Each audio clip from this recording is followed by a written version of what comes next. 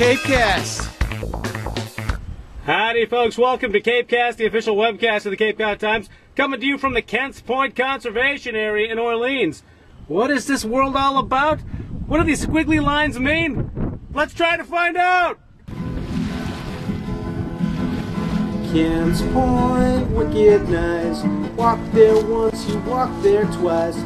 Kents Point, wicked cool. Don't you want to take a walk after school to Kents Point in Orleans? It screams and screams and screams and screams of all things outdoorsy and nice. So walk here once, you walk here twice.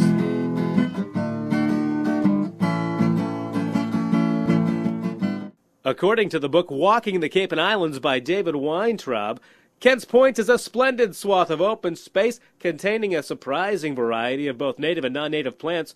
The short but scenic loop rewards visitors with views of Frostfish Cove, Little Pleasant Bay, and other stuff.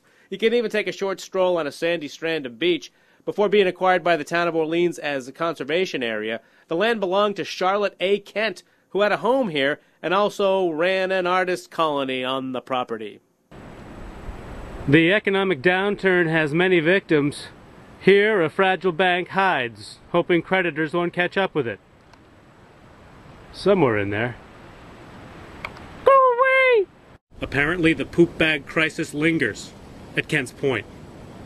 You know who you are. Enjoying the overlook here at the Sally S. Fredrickson Memorial Bench. Live and let live. That is nice. Great place to sit and just sort of watch the world go by. Unfortunately, there's been some dog issues or something back here, and, you know, the whole poop bag thing comes back.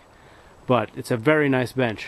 Kents Point in Orleans, nice little spot on the water. It seems so quiet, but hey, the wind's kicking up, the water's splashing and filling up. But that's what we like, the interplay between water and land. It's here to stay at Kents Point. It's here to stay at Kents Point.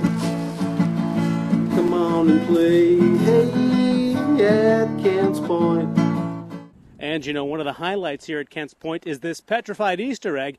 Scientists who are basically insane believe the egg was given to a tiny dinosaur in the Pleistocruticrat, the Crouton era. Well, we've got a big view down Pleasant Bay, which is only slightly unpleasant with this wind kicking up. This is a good walk out here in a land of sort of a lot of private property. Kents Point gives the regular Joe a chance to stretch his legs. And an awesome place. Give it a try. CapeCast. Come on and play, hey, at Kents Point. At Kents Point.